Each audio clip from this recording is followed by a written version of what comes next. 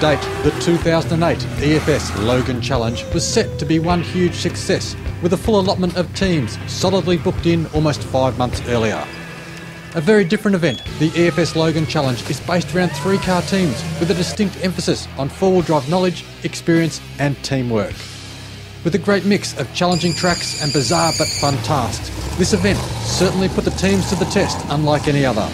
Run once a year and held at the Springs 4x4 Park just south of Warwick in Queensland, this event saw 12 teams front for the challenge over a weekend in mid-August. From a competitor's point of view, it was a relaxed and exciting weekend, and just a blast to be back behind the wheel. Massive thanks to Brett Long for the use of his truck, and Troy Wilmot for a top job as my navvy. In car 2 of the Longshot 4-wheel drive TV team were Shane and Gary, and in car 3, Rick and Mick. These guys put on a top show all weekend, and although our team was forced to retire early on the Sunday, we did still manage to win virtually every driving stage across the Saturday of competition. Thanks to Miranda, Dave, Shane and Tony for filming the event and allowing me to compete, and thanks to the organisers for inviting me along to have a crack.